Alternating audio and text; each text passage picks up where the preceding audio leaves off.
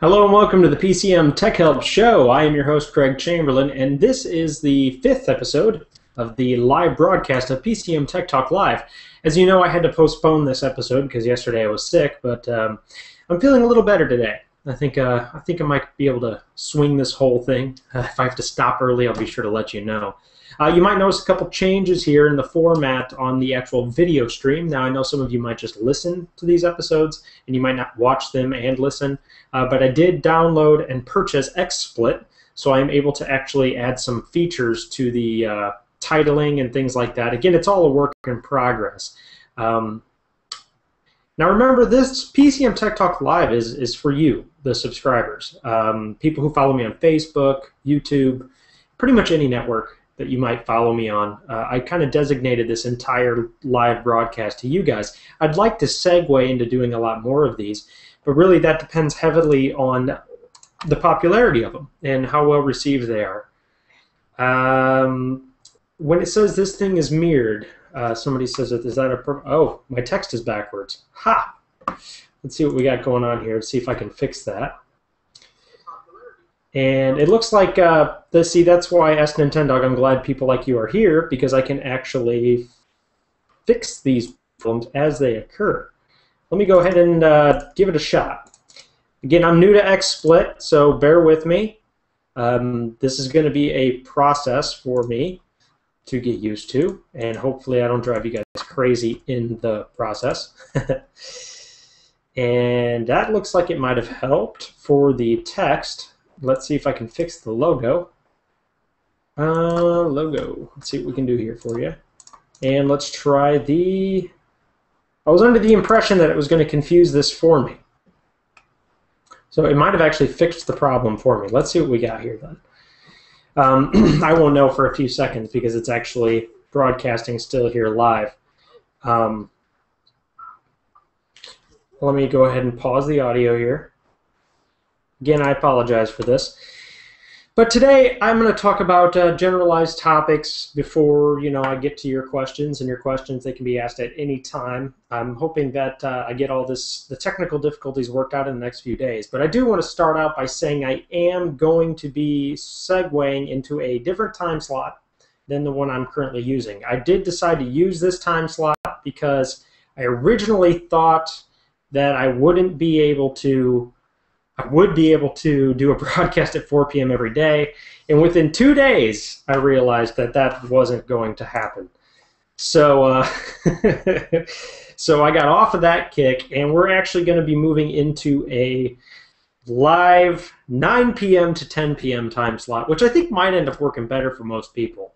I had to work something out with my wife to make that happen because we put the kid to sleep around that time, and I didn't want to interrupt that whole process. So now she's going to be watching the kid while I do this live broadcast. So you can thank her for that even being possible.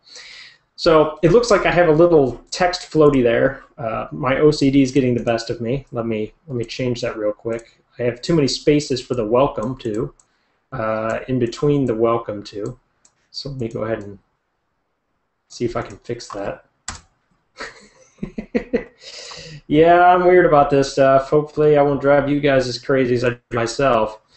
Anyways, today I'm going to talk about live streaming again.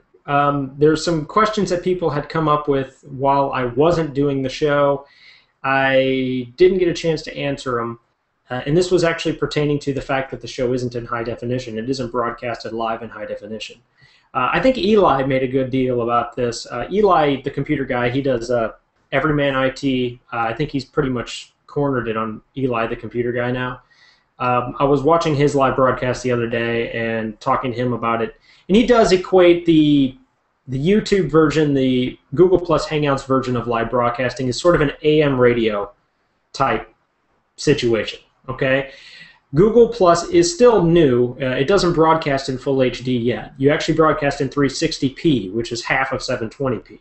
So you're looking at maybe 1 megapixel resolution or a little smaller than that if you multiply out the pixels.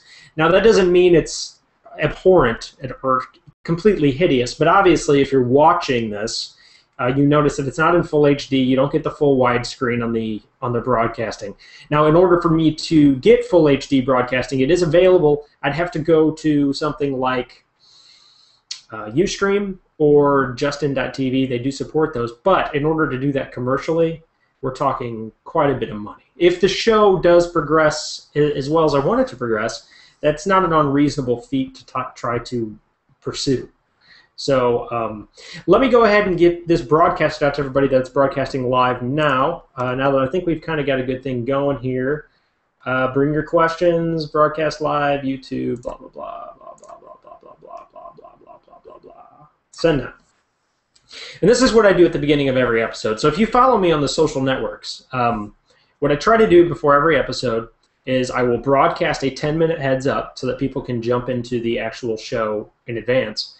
And then when they've jumped into the show, at that point they can wait for the feed to start at the 4 p.m. or upcoming 9 p.m. time slot. Once it's actually started at 9 p.m., I then rebroadcast again to all my social networks. So if you follow me on Facebook, on Twitter, or any of those, you will be given a heads up when the show actually debuts. And you can jump in it at any time and ask any questions at any time. Really, it's not going to affect whether or not I decide not to answer your question. Your questions are what kind of drive the show, and so that kind of creates a cool environment for that. And I'll have like generalized topics that I want to talk about in the meantime. So, okay, let's go ahead and get officially started here. I know we're kind of 7 minutes into it, but again, we're overcoming some technical difficulties. And the audio. Let's go into audio here. Recording audio and creating a successful YouTube channel or anything is something I kind of wanted to talk about today. Creating YouTube channels is easy. Creating a YouTube channel is easy. Getting a YouTube channel popular can be difficult. It really depends on your ability to create things that are appealing and catchy. Generating revenue and creating a popular YouTube channel tend to be two different things altogether. You can't really generate revenue with a YouTube channel without a steady subscriber or viewership base. And you also, or unless you went viral on certain videos, which of course it's like an exception to the rule. It's like winning the lottery. But then eventually you get to apply for a YouTube partnership. And that all really kind of depends on your viewership. Now, YouTube has something called a partner program, and that's how they do that. They set it up so that you can actually subscribe or apply for a partnership contract, and then, well, not a contract, I'm sorry, a partnership application, and then when you've been accepted by Google for that partnership, they allow you to monetize your videos, given that you adhere to certain policies. I mean, of course, you can't steal other people's content, you can't post their content on yours as if it's your own. Like for me, a lot of it's educational purposes, and I have to be careful with what I post on here unless it is directly for educational purposes. So that's kind of one of the big things when you're creating a YouTube channel for the first time that you have to consider. When you're like, I want to go into YouTube. Hang on, I just noticed my battery wasn't plugged in. When you go into YouTube for the first time, you're like, I'm going to go into this to make money. That's good. That's all well and good. You can make money. You can make a decent amount of money on YouTube. But take into consideration the fact that if you want to monetize the videos you're making now down the line, you have to be careful with copyrights and things like that. So you can't use other people's music, you can't use other people's wallpapers, you can't use other people's products, essentially, without them at least applying to the fair use, which you'd have to look up and apply to your situation. But licensing is kind of a big concern for a lot of people with that. So once you kind of establish a situation where you have a channel, an idea, then it's a big part of being successful on YouTube is being consistent. And I've struggled with this myself over the lifetime of my channel. Consistency sounds like it's easy, but I guess it really depends on how busy you are. But it's very hard to stay interested in a subject for an extended period of time. That's the problem I always run into. So when you're talking about creating a channel that people can kind of rely on and depend on, think about all the big production studios that are out there that are successful right now in the mainstream media. A lot of people go to them for their daily news or their daily dose of information because they're comfortable with them. They know what to expect. There's nothing I would say exciting about it, but it fits a need. Do you see what I mean? It's not necessarily wildly entertaining, but maybe it is wildly entertaining, but it's consistently entertaining in the same way. It doesn't constantly vary off of its platform. And there's been a lot of time and energy and studies and focus groups and millions of dollars of productivity put into that thought process and that production situation, that they want to make sure that the people who come back to them day to day are getting the same type of experience.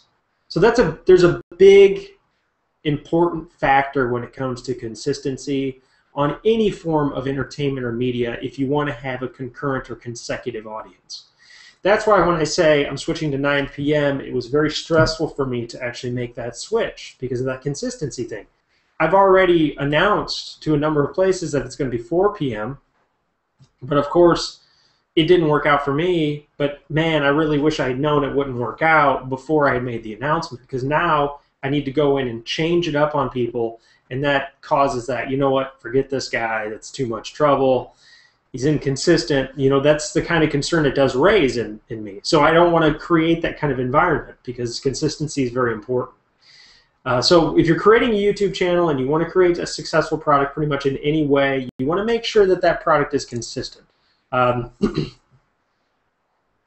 frustrating thing about that too is that, like I said, you can get into a point where it's hard to stay interesting when you're talking about similar subjects or same content. So that's kind of a fine balance between consistency and entertainment and being cutting edge and edgy and things like that. So I don't want to overcomplicate YouTube. YouTube is still meant to be low production. It's not meant to be this super awesome, oh my God, you're this major production studio type environment. I mean, there's a charm to the lower quality broadcast. There's a charm to the one-on-one interaction and engaging with the person making the content. There's things like that that give you the advantage over the standard broadcasting format, but those things still are important, and you should take them into consideration. So starting early on, just come up with some kind of a plan, whether it's in your head. You know, a lot of the big people say have it in writing, have your plan in writing, and then take that plan in writing and put it into practice, okay? Yeah, that sounds great in theory, but it is important that you have some kind of an idea of what do you want your show to be about. You can't have it be about pencil sharpeners and then have it be about video games and then have it be about movies and then have it be about television. I mean, television and movies are even pretty similar, but a lot of people bounce on their YouTube channels, they bounce around a lot. You know, and that's one of the biggest, I think, things I've seen happen to a lot of channels that are trying to succeed is that they keep bouncing. They don't take what they do really well and continue to do it. And I've noticed that weakness in myself. I mean, I'm not the only one. I'm not sitting here criticizing other people, but I've noticed that myself in my show. Because like even now, I go back and I look over the last month of my videos, and I'm like, wow, I really didn't have any screencasts. Well, a big part of my show and what made it appealing early on were screencasts. And so now I'm like, well, now I got to work these back into my show. I got to make time to do what originally people came to me to watch and to do. So I'm going to have to do that. I have to sit down and plan it out, and those things take time. But again, what I'm doing is I'm alienating that user base. If I switch all my content exclusively to this live broadcasting, then I've alienated the people who like the screencasts. If I do just screencasts, then I alienate the people who like the live broadcasting. Eventually, you have to come up with some kind of a medium that it's kind of like an evolving process. And this is a cool thing about YouTube-type media, YouTube-type broadcasting. You never find yourself in that kind of situation on any other form of multimedia ever in the past before. Conversation I was having with my cameraman the other day. He's in video production. His name is Chris Keyworth with Mastodon Productions. Got to name drop him. Chris Keyworth is in professional production. Okay, he even works for a production studio. You create a situation in production where when you originally went to pitch an idea, you had to have a demo, you had to have the equipment, if you didn't have the equipment, you had to find venture capitalists to invest in the equipment. And the whole idea behind creating a product was that before the product was even existed in any platform or any level, it had to be funded and it had to be established, and you had to find somebody who would take a huge chance, a huge financial risk on taking a chance with you, okay? And that kind of like has completely changed. YouTube has completely changed that. You have things like Google Hangouts. I can broadcast to you now like my own radio show within a few minutes of setup. And I have $100 for my microphone, $100 for my webcam, and you can get a basic laptop that'll utilize Google Plus. You have to have a Windows XP operating system to support your webcam and this. Oh, my software costs $60. So $260, and I'm 360p resolution streaming, and it's capable of doing full 1080p if I had the monthly amount to broadcast live to all of you guys in full HD. I mean, that's insanely low budget for production. And so as a result of it being low production, I can evolve my platform and experiment with my platform with relative low risk and relative ease. That's never before been possible. The reason I bring this up is because it actually creates a situation where you can start on YouTube early on creating a product and not even know what your niche is until your product has evolved over time. I've been on YouTube for about 3 years. I still don't really know what my niche on YouTube is going to be. But even this live broadcast is an experiment. So that's kind of what I wanted to get into there. I am going to go into some questions here because, like I said, this is more for you guys. But I wanted to finish my point on that. Production's changed quite a bit, and they've kind of created a cool situation where technology in general has made a great situation where you can just become a professional broadcaster or attempt to be a professional broadcaster with very low production, very low cost. Again, that makes the demand go up, though. I mean, the competition go up, which means you're competing with a lot more people who want to do this, but you can still get yourself out there. Very, very cool thing. Very cool thing. Okay. S Nintendog had said, the thing is mirrored. I do appreciate your help on that, S Nintendog. I did fix it from what I can tell. My question is on the Hangout, it might be mirrored backwards if people are watching me in a Hangout. But on my YouTube one, here, let me show you guys this. This is kind of funny. I'm looking at my screen right now, and hopefully I don't accidentally close broadcast as I did last time. I'm looking at my screen right now, and I can see that the image is mirrored on one screen and not on the other. So I'm curious. I share my desktop. I'm sharing my desktop right now. I'm curious to see. Oh, you're not going to see it. Man, that stinks. Because if I show you my screen here, well, maybe I can. Maybe I can go back to the screen. Yeah, see? There it is. Oh, you probably missed it. Never mind. I can't do. Apparently, if I switch to screen share on here, you won't see my text reversed. So it's mirrored on my screen, but it's not mirrored on the YouTube. Apparently, they flip it when it's being broadcasted to YouTube. So I don't know if it's being mirrored for people who are watching the broadcast or not either. So I'll be curious to see how that pans out. People are like, I don't even know where your channel's at, which could be true. Robert Wolf says better. Glad to hear that. Them Retarded Horses. Interesting name. You were here on Monday, so it's good to have you guys back. S Nintendog as well. Robert Wolf, I think you were here as well.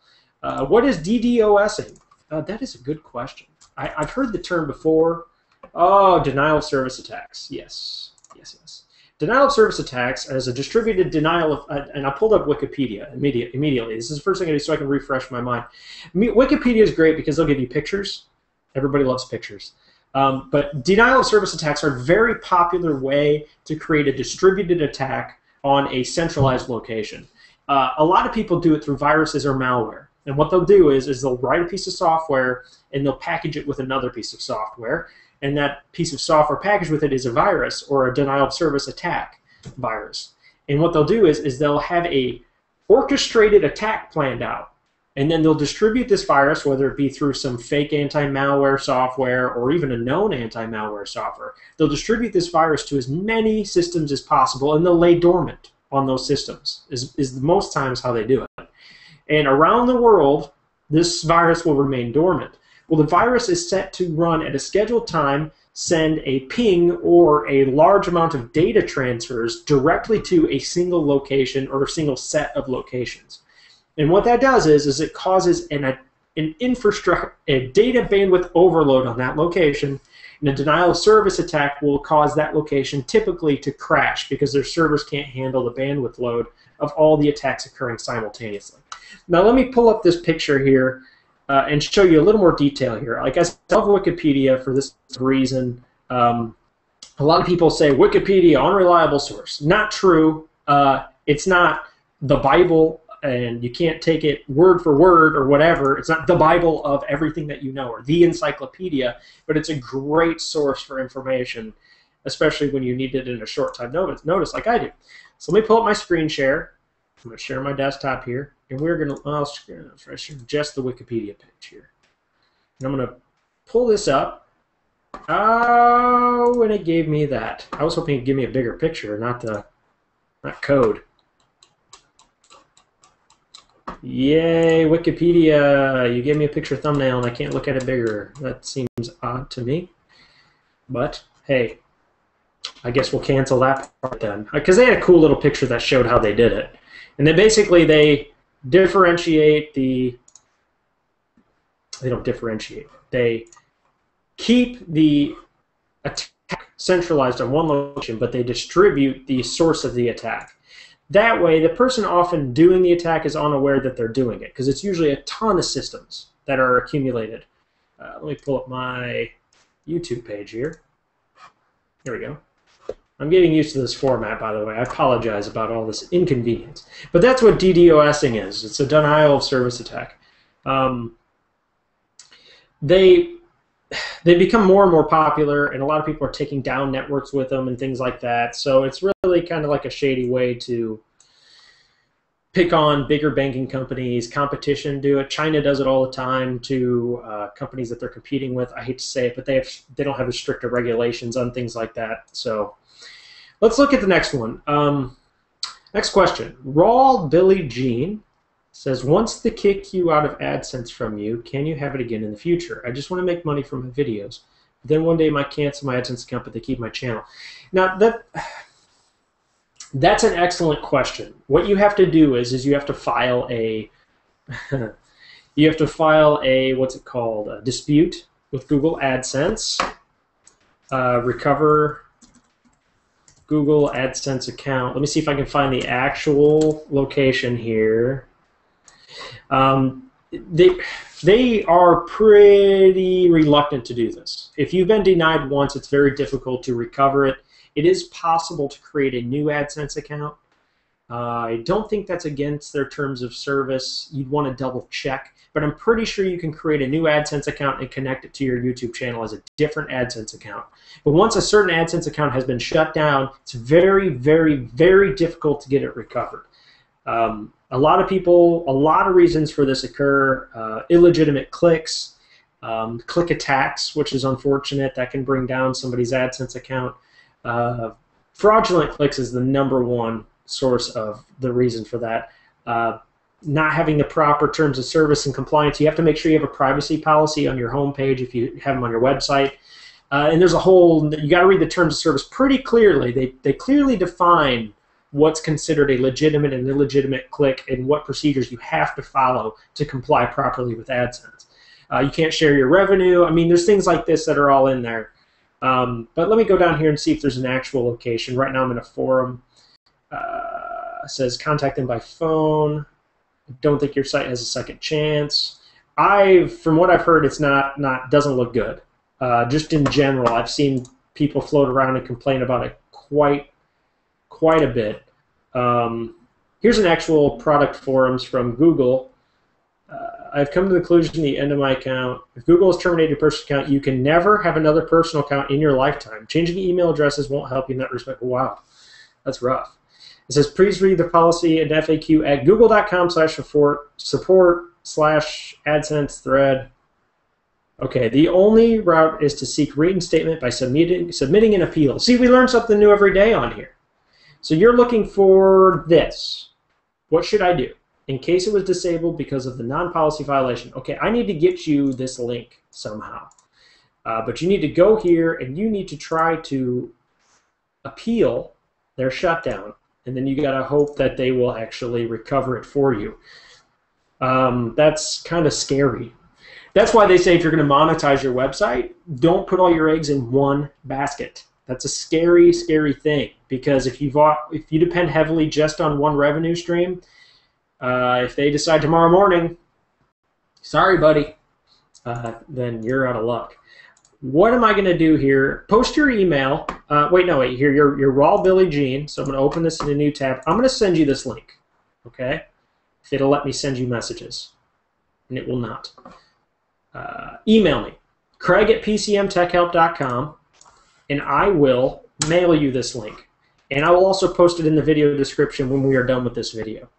So, I mean, I wish I could do it right now, but I can't post links in the chat, and we're going to have to come up with a solution to that. I can see now why people kind of segue into IRC chats instead of using the embedded chat. Google won't let me post a link here on the YouTube chat. Otherwise, I would post that. I just Googled the categories AdSense, Basics, and Policies. Google the words, my account was disabled, what should I do for AdSense? And you should probably get that to come up. So let's go ahead and go on to the next one. And if you can't find it, send me an email, Craig@PCMTechHelp.com, and I will try to get this link to you. Or wait till the video is done, because it won't let me put it in the video description right now either. So, S910Dog, thought of a question. I have a computer from 2000 running Windows ME. Should I bother fixing it or scavenge it for parts and the case? Cool thing to do with older systems is to build servers out of them. Ventrilo server is really popular if you like to do video games. Ventrilo is kind of just a chat server. You can do a Linux file sharing server. Maybe you just go out and buy a hard drive, a big hard drive for it, and stick the hard drive in there. Shove it in a corner in your basement, stick an Ethernet cable in it, and then, you know, after you've set it up with Linux to do file sharing, and then stick an Ethernet cable in it, shove it in a corner of your basement, and then you have your own remote storage. I called them I used to have a lot of older machines. That's what I would do with them. I'd experiment with them. As far as fixing it, I don't know. I mean, if it's going to cost you a lot of money, obviously it's not worth it. But I don't know how much you're going to get in the way of scavenging it either. I mean, if it was from 2000 and it's Windows ME, it could be, at this point, just a big paperweight. But it could handle menial tasks and small servers quite well. I mean, 2000, you could have your own mail server, you could have your own FTP server, you could have your own standard Windows file share server. You could come up with a lot of different cool things you can do with it if you just, you know, kind of sit down and try to get creative with it, especially if you found a Linux distribution that would do something that you'd want it to do. So that's kind of a way what I would do with it. And if you don't really aren't interested in that at all, then I'd probably junk it myself. I don't even know what to do with hardware that old anymore. I don't even know. Recycle it. Give it to Goodwill. That's a good thing to do. You can give it to like Salvation Army or Goodwill. A lot of people would love to have any computer. So that happens from time to time. I've done that just to get it out of my basement or out of my garage. I had one from 1998, and I had another junker that was newer than that junker. So the junker of the junker, I ended up just giving away because it's like, I think I sold one at a garage sale for $20 also. So I mean, there's things you can do with it. It just really depends on what you want to do. So the next question from Spralucy says, "Hello, Craig." Hi. And it says, "Are you enjoying Windows 8? Because I'm not." I have mixed feelings about Windows 8. I've talked about it a couple times, and this is a popular topic, so I'm not going to avoid it. It's pretty much any time I'm getting viewers on here that are asking me about Windows 8, so obviously it's on everybody's mind. Windows 8, as I've said before, is not a standard operating system for desktop users. It's not meant for desktop users. But it's forced down desktop users' throats because Windows wants you to get used to their tablet interface. Because tablets, as they know, and touchscreen, as they know, is going to be the future of computing. And so they've kind of found themselves in this awkward marketing situation where they can't keep up with the competition that Apple and Android are putting in front of them. So they've kind of, as this ditch effort, forced this interface onto users so that they can get used to the Windows mobile tablet interface so that when they go out to buy their tablets, they're more inclined to select the Microsoft product rather than the Apple or Android product. And it's really unfortunate that they've done this. I'm not saying that the Metro UI is completely worthless. It's a cool interface if you have a touchscreen. It really is. It's a cool interface. I love it on my Xbox. They don't call it the Metro UI, but it's the same style. Okay, the Windows Phone, it's great on that. It's a cool interface for the phone, but it's just not a desktop interface. And that's kind of the problem that they've created. But They want to force it on you so that you have to get used to it. It's unfortunate, but that's why I have mixed feelings about it. I don't think there's any distinct advantage of Windows 8 over Windows 7 at all. I think all the UI adjustments made in 8 don't add any value. I use the term value added because they created a new user interface that's supposed to improve your experience. That's the whole point of creating a new user interface. The problem is it will improve your experience only if you use a touchscreen or a tablet. But there's no value added to a desktop situation. So there's no real need to switch from Windows 7 to 8 on a desktop environment. In fact, you're actually going backwards in productivity and efficiency if you do so, just because the interface doesn't allow for that. Even after you've gotten used to it, I know a lot of people are like, well, you're just not used to it. I'm not saying it's a bad user interface. It's actually a pretty decent, solid user interface, but it's not a desktop one. So if you're using a desktop computer, you're never going to be more efficient on it than you were on a Windows 7 computer. It's just not going to happen. It just wasn't designed for that purpose. So I think it's kind of an unfortunate thing. I think for desktop PCs, it'll actually be the next Vista. People are going to run screaming from it as fast as they possibly can as soon as an alternative is available. But again, it's just so that they can push out their mobile platform into the market and, force it down your throat. I mean, unfortunately, that's what Microsoft's been doing lately, because I don't know who's in charge of their product development and their marketing, but they have been so behind the curve on mobile since the beginning that this is something dramatic that they had to do. I mean, just to keep their product in front of people's faces. It's just, there's too many alternatives coming out now, and I think it's terrifying them, to be honest with you. I mean, in a few years, are we even going to be using laptops, They're going to be laptop touchscreen hybrids, if anything else. They're going to be both in one. And so maybe that's the market they're trying to get to. So, next question. Is there anything like Skype but safe and secure? Is Skype not safe and secure? You got me again, them retarded horses. Skype secure. Can't you do SSL encryption through Skype?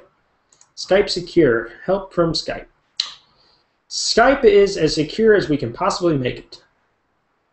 Your call is very strongly encrypted, ensuring your privacy. The same is true of your shared files, chats, and video. Are Skype downloads safe? This is interesting. I just typed Skype security, and this is their site, and they go into pretty good detail. What encryption do they use? Does Skype use encryption? Skype uses AES. That's incredibly secure, actually. Advanced encryption standard known as Regendale, which is used by the U.S. government to protect sensitive information. And Skype uses the maximum 256-bit encryption. So what is it that you've experienced that you've been led to believe that Skype is insecure, I guess would be my next question. From the looks of it, if that's the case, if it uses AES encryption, you're fine. I mean, you have to have somebody really wanting to get your information to go through as much trouble as you have to go through to hack into that and to monitor your activity. Now, of course, encryption is only as secure as encryption is. I mean, I know that sounds obviously redundant, but an encryption can't secure you from a local virus capturing all of your audio and video. I mean, obviously, Skype can't protect you from that. Even if somebody's trying to interfere with you wirelessly, they still got to decrypt the data. It's not like they can just go out and grab your broadcast and say, oh, I'm going to find out what them retarded horses is talking about today. And so it's not like they can just do that. I mean, they have to actually have a direct connection or an invite into that tunneled connection so that they can actually decrypt it and see what's going on in that conversation. So I'd say it's pretty efficient, to be honest with you. So, okay, let's move up to Adam Traylor. Adam Traylor does write for me. Adam Traylor's a good writer, good guy. What's up, my friend? I was watching on Google+, moved over here. Seems this is a more live place to be. I'm trying to move everything to this location, actually. Because, to be honest with you, I think Google Plus and Google Hangouts is going to be the live broadcasting of the future. I don't think I'm alone in that. After all, Eli uses it, right? Because I just saw that Eli came in here. Since he did it to me, my guy Eli. But his rhymes, so that's kind of cooler than mine was. But Google Plus is great, but there's not enough people on there really to make it exclusively on Google Plus. But YouTube is where all the videos at. It's where it's fed. And as you probably have noticed, Google is going to make have already, and they're going to continue to make a heavy trend of melding all of their social media type stuff with YouTube and Blogger and pretty much all their networks. They want to be tied together. You'll notice this especially in the new YouTube interface, which I think has killed our CTR for this month, that and a lot of other variables. But what you find here is that they're melding the interface. They've already tied in Google Plus to YouTube so that you actually can connect your YouTube account to your Google Plus account, right? So then when you're leaving comments, now your profile image shows up. But they do it right. You know, they don't just, you wake up one morning and boom, you're stuck with this huge, massive overhaul of a change that nobody likes. It's small bit and piece modifications, but they're going to be moving. They're going to be melding the YouTube, Google Plus live stream, and YouTube as one single centralized product, which is why I've actually decided that this is going to be my primary location for actually broadcasting. Because to be honest with you, I don't see any benefit other than it being in HD to move to like Ustream or Justin.tv. I think they're going to fix this chat issue. I think they're going to come in here and they're probably going to move the comment system into more of a chat system on Hangouts. I could foresee that happening. But there's a lot of things that, you know, they got the automatic updates. They implemented that in a while back. So they're like kind of segueing into it, but they don't want to make such a dramatic change overnight that it causes a situation for a lot of their user base. So I think they're going about it the right way. But you're going to see me doing this consistently. Now, maybe Eli knew this, maybe he didn't, but the current max resolution on this live stream for Google Plus Hangouts is 360p. So that's half of 720p. I've said that earlier in the video. So you're in a situation now where you can really only broadcast in, I think it's like 0.5 or 1 megapixel if you multiply it out. But, you know, like that's not going to get any better. You know, I find it hard to believe that Google's not going to eventually try to compete on the same level as Ustream and Justin.tv. But they're not going to force that infrastructure in place if they can't stabilize it. I wouldn't expect them to. So if I can broadcast consistently at 360p and I don't run into problems, I'll accept that format for now. But I do expect them to segue into a higher definition broadcasting because that's what people expect, and so that's going to happen. So welcome to the live stream. It's been fun. It's been fun so far. I like the questions. I always like having questions. So hola, Eli. Welcome to the live broadcast. Hopefully you're not bored. Raw Billie Jean. I appealed to Google AdSense and they sent me a generic reply saying that I was denied. Also, I heard that since you give your social security number to them, they do not let you open another AdSense with the same social security number. I don't know if it's true. I think we just kind of verified that earlier when we were talking. You got to be very careful with AdSense. It scares me how dependent I am on them for revenue right now, but I'm small time, so there's not like, I can't go out and get sponsored. You know, I can't go out and I don't have a huge pitch for things like that right now. There's a lot of alternative revenue sources out there for broadcasting, but a lot of them are just numbers based. You have to have the numbers and the traffic in order to push through either the conversion rates or the click-through rates. I mean, you've got things like infolinks, which infolinks is a good way to have embedded ads on your website, but if you don't get 100,000 views a month, it's not worth it. You're not going to make any money. And even at 100,000 views a month, you're probably not going to make much. I mean, even Chris Pirillo was using Contera and Infolinks. I know he used Contera. I think he didn't even bother with Infolinks. But he said eventually he just dropped it because it didn't do anything to the bottom line, those embedded link advertising.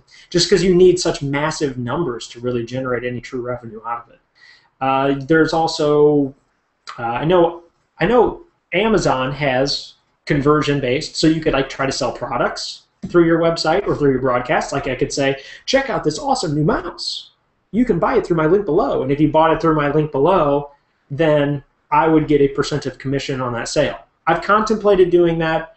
I may actually eventually do that because like there's a lot of products that I think are worth talking about, but the problem is I have to go out and buy the products.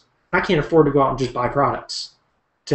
So I'd like to have like some kind of a sponsor, some kind of thing worked out. I think the point is here is that AdSense, it isn't the only thing out there. So if you're okay, let's just say you're out of luck with AdSense. We talked about this. You're out of luck. Just do AdSense alternatives, and I've heard good things about them. I don't know the names off the top of my head. I'm gonna pull it up. Techno Buffalo, great source for information. The top 5 that they recommend are AdBright. I have no personal experience with AdBright. They're worth looking into. Bidvertiser, I haven't heard of them either. Chitika, that's a real popular one.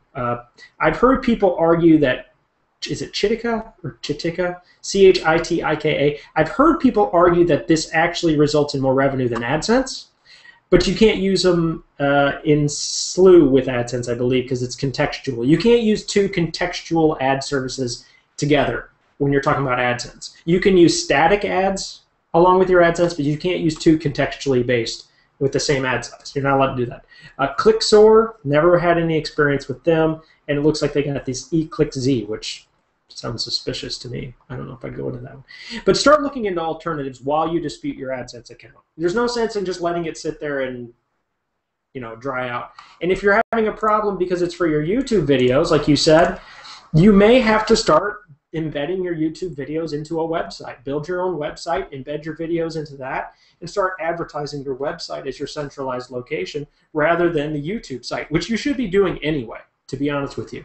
Because if you're relying on a third-party ad service and a third-party production service exclusively for all of your content, you're going to run into some serious problems down the line, like you already have, with you got cut off on the financial side. Well, now all your content's on their network now. You see what I mean?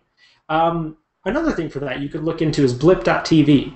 They're kind of big on aggregating productions as well. So you can actually upload your videos to blip.tv, and it'll distribute it across some other video networks like Vimeo, YouTube, and it'll actually embed ads within your videos before they hit YouTube or before they hit Vimeo.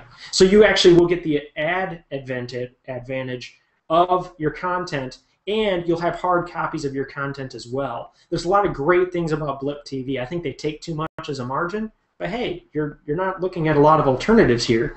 But hey, that at least diversifies your income. Do you see what I mean?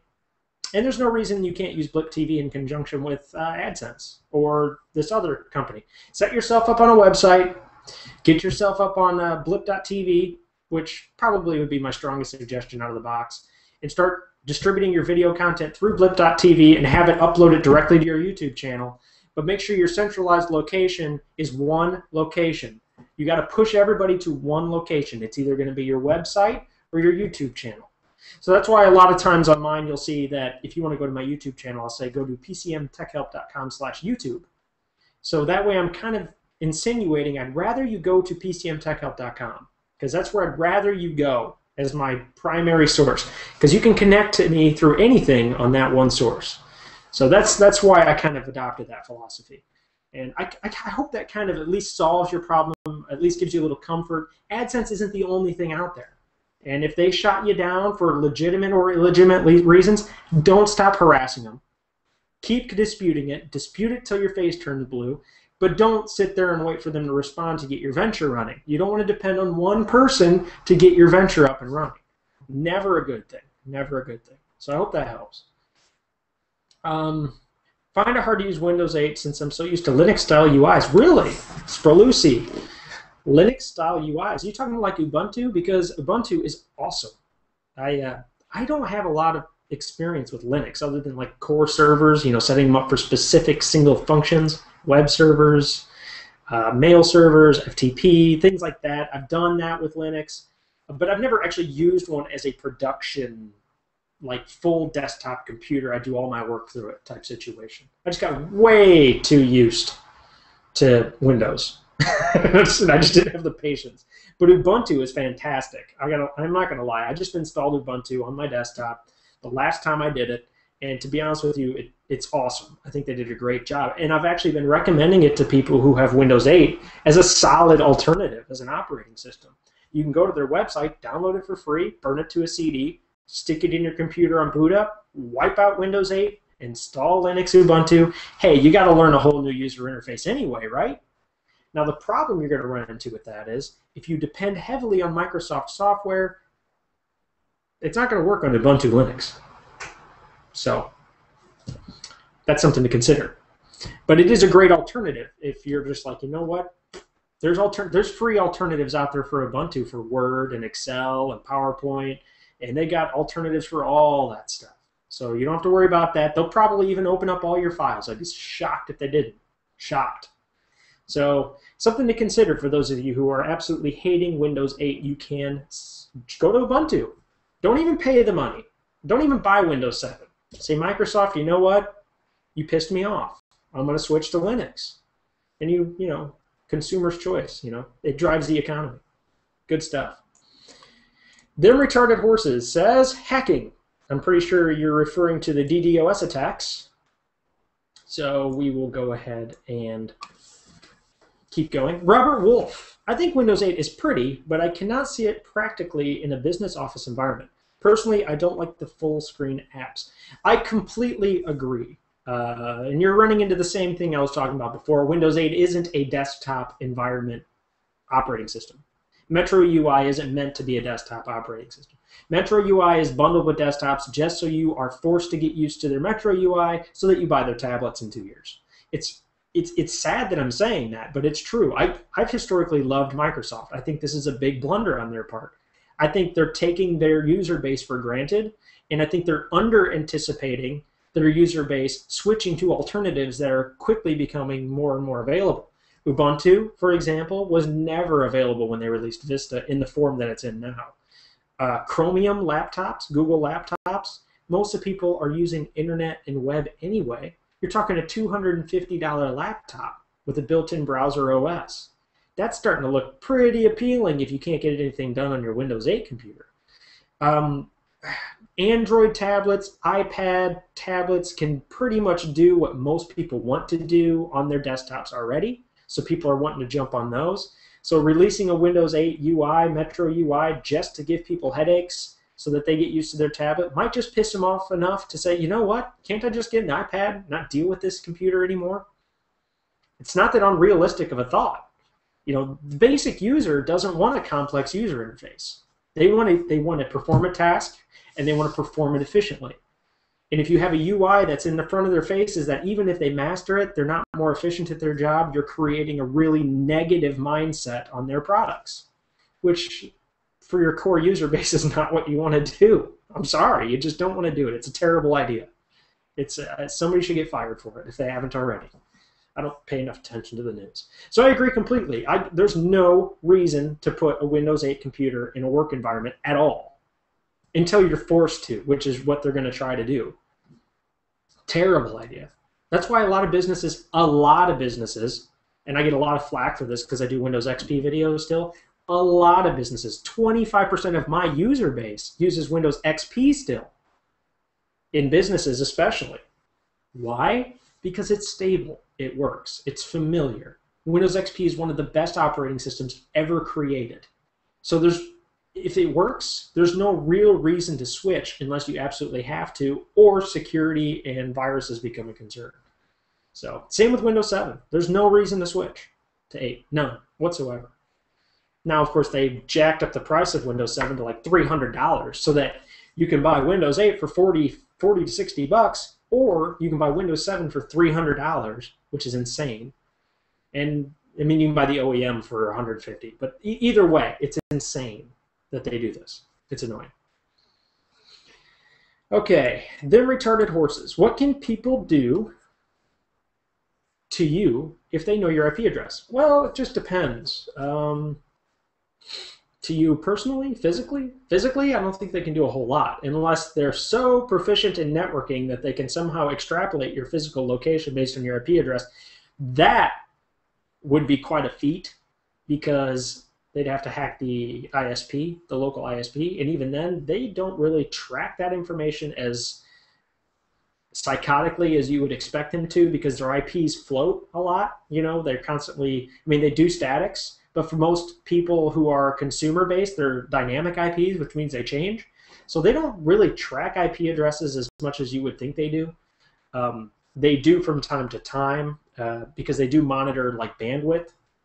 So like if there's a huge surge in bandwidth usage in one location, then they send out notification letters for, yeah, you've been doing suspicious activity. I'm talking about pirating, not really bandwidth. They're not going to send you a letter for using bandwidth usually, unless it's a lot of bandwidth. Like you'd have to be pirating a lot of movies in order to use that much bandwidth.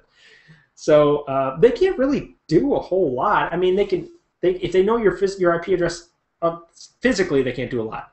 If they know your IP address, they can access your router. If you don't change your router password, your default router password, typically they can access your router remotely. If the router wasn't pre-configured to firewall that out, they could go in there and shut down your wireless or add a password to mess with you to your wireless. I've seen people do that.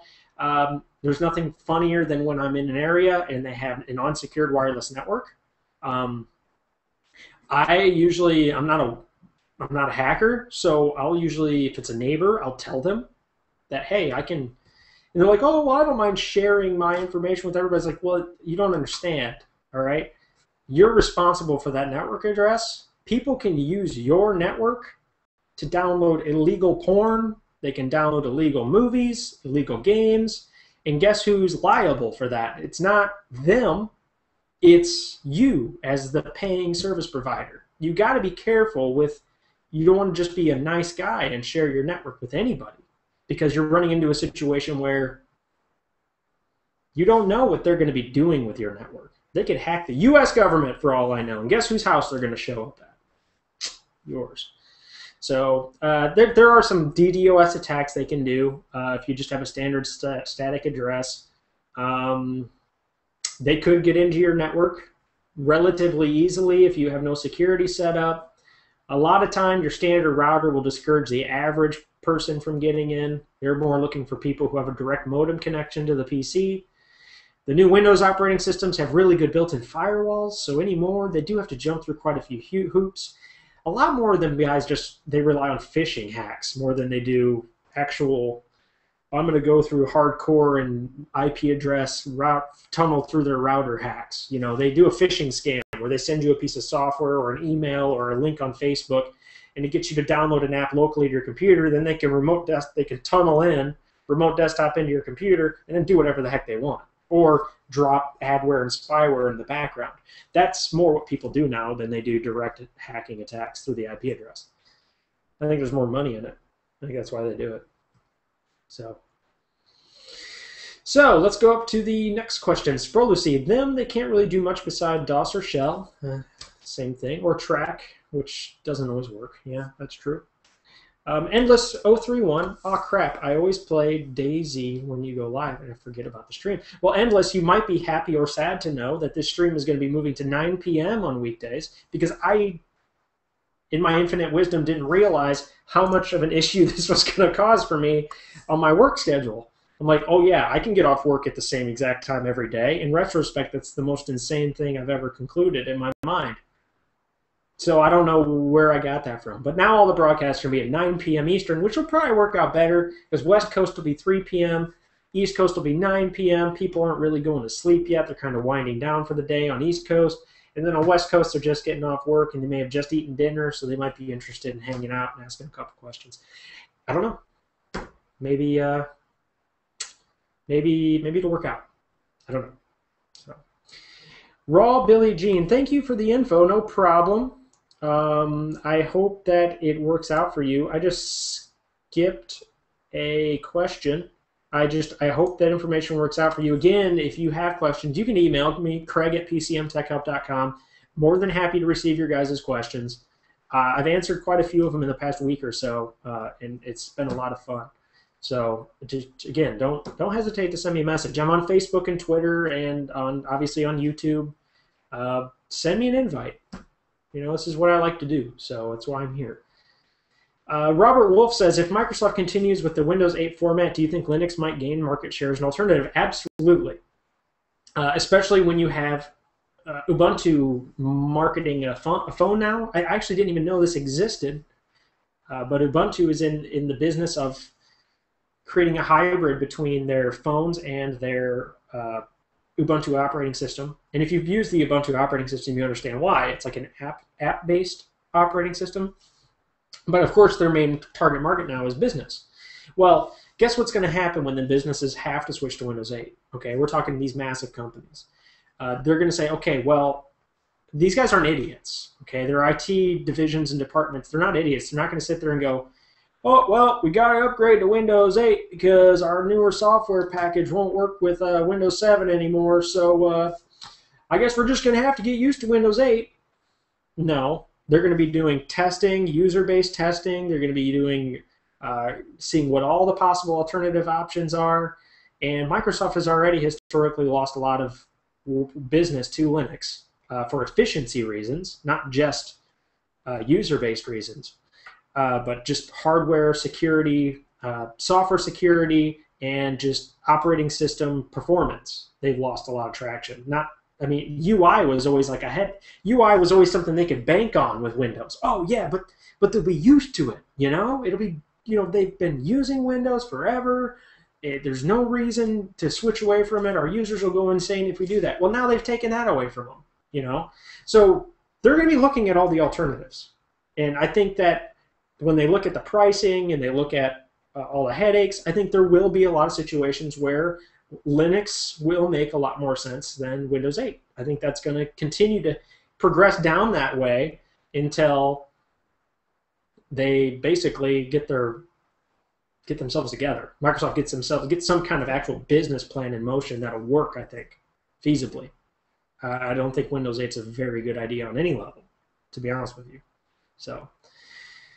Next question, Bro Lucy, I'm talking Ubuntu, GNOME 3 and 2, KDE, XFCE, and LXDE. It's worth a shot, and you should try it out with other desktops. You know what? I should. I should copy and paste this list because I love the VirtualBox operating systems. I'm going to copy and paste this list, and I am going to check these out because I haven't used a lot of what you just said, to be honest with you. Like I've told you, never been a big Linux guy for basic desktop use, but that doesn't mean I'm not always trying to learn.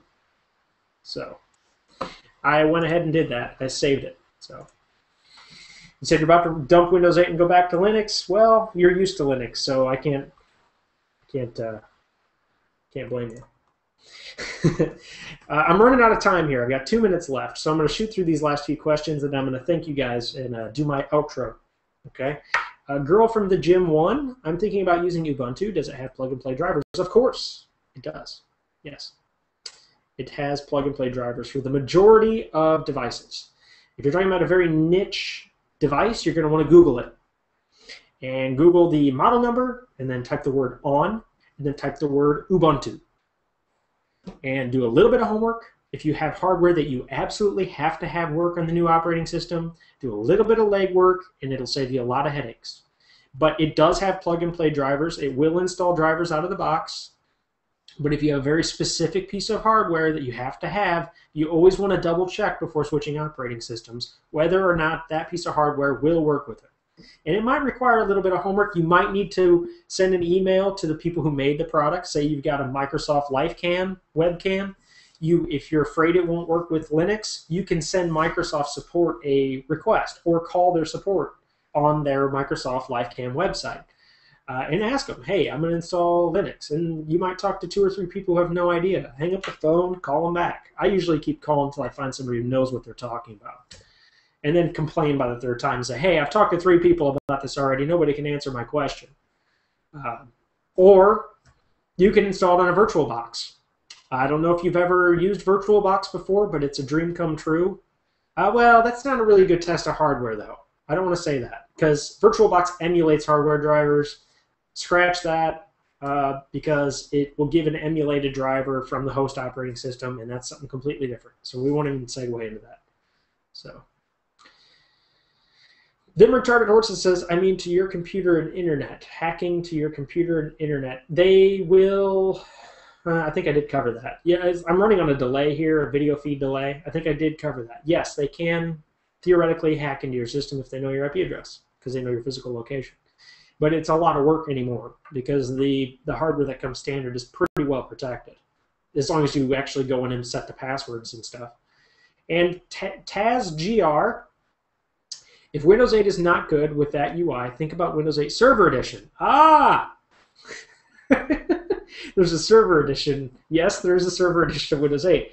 Oh, God, what a laugh it was. Oh, that's a good one to close it out with. That's all I got to tell you, Taz. Well, if there are any other, it looks like there's a couple other questions here. Looks like there's a couple more that popped up here. That's hilarious, Taz. Thank you for sharing that. Ubuntu has tons of drivers. It depends on which drivers you want. As proprietary, you can install. Thank you for sharing that, Sprolucy. Do you think IPv4 will be replaced by IPv6? Yes. The difference is how many addresses are available.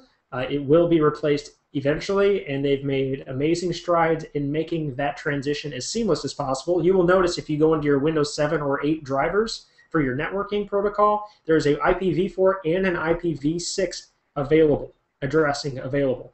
So the idea is if they switch over to IPv6, you will be already ready to migrate to the new system under DHCP.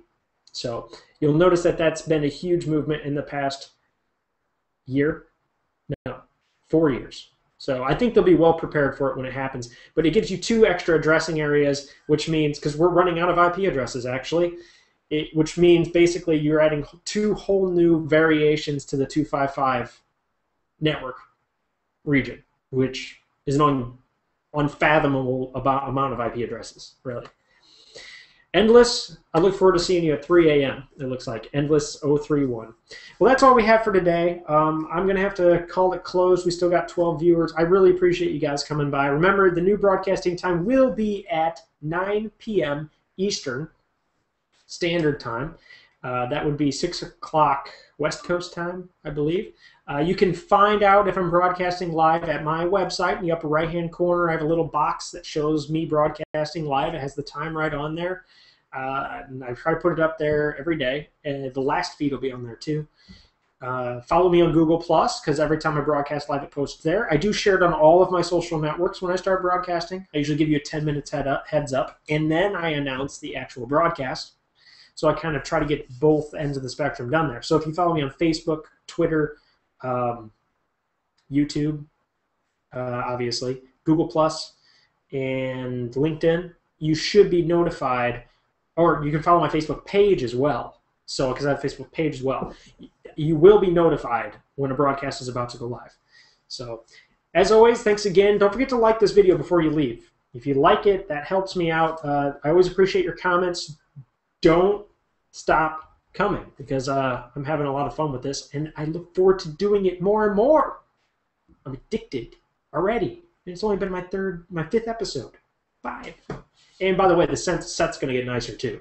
I have my professional cameraman, Chris Keyworth, coming in over the weekend to help me set up my studio to be a little more professional. So hopefully we'll get all the lighting taken care of, and we'll actually look like a real show. So thanks again, everybody. I will see you tomorrow night, 9 p.m. So have a wonderful, wonderful day.